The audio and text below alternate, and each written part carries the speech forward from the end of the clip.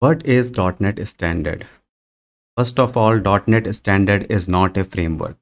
Many think that it's a framework, which it is not. Then what it is?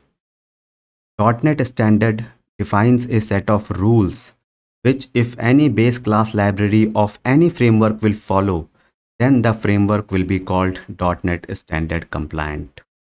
Now what does it mean? See, .NET Framework, .NET Core and Mono for Xamarin have different base class libraries.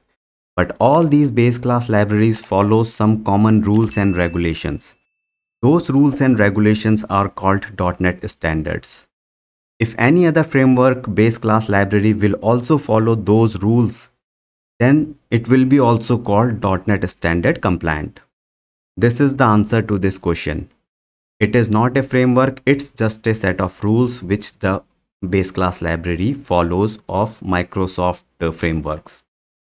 So if you have any query about this question, then please post in the comment section.